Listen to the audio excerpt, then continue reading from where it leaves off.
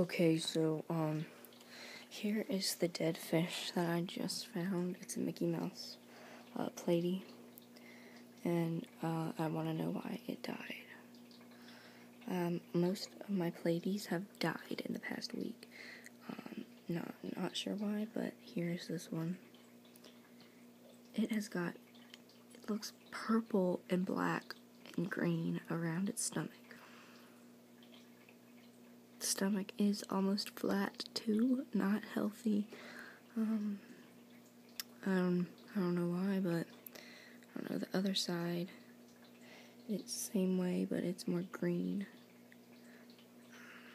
But that's one of my, the dead fish, the dead platies that have died in the past, week.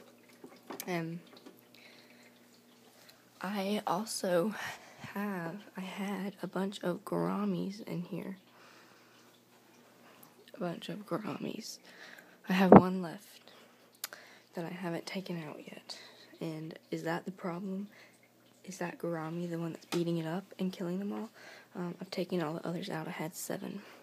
And also, is this fish pregnant? It's that female swordtail. That one. She just had her babies. And you see that platy right there? They seem to always be together, and it's always kind of wrestling. See? They're just always together and doing that. I don't know, but she just had 16 fry. But the male swordtail died. I think because of those. Oh, there's the other gourami. It's a dwarf gourami. But the other male swordtail died. But you see they're doing it again.